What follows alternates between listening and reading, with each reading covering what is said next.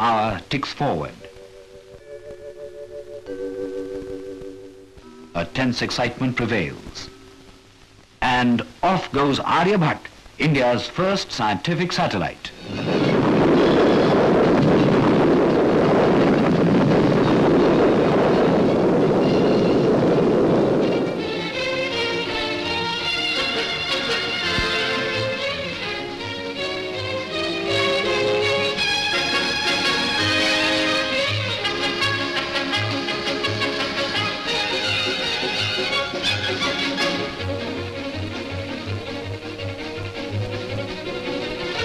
We decided to name the first satellite as Aryabhata after our famous astronomer who was born in Kusumapura near Pataliputra around 476 AD.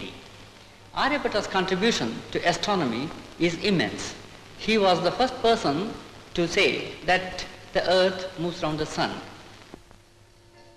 The main purpose of building the satellite is to learn about the satellite technology.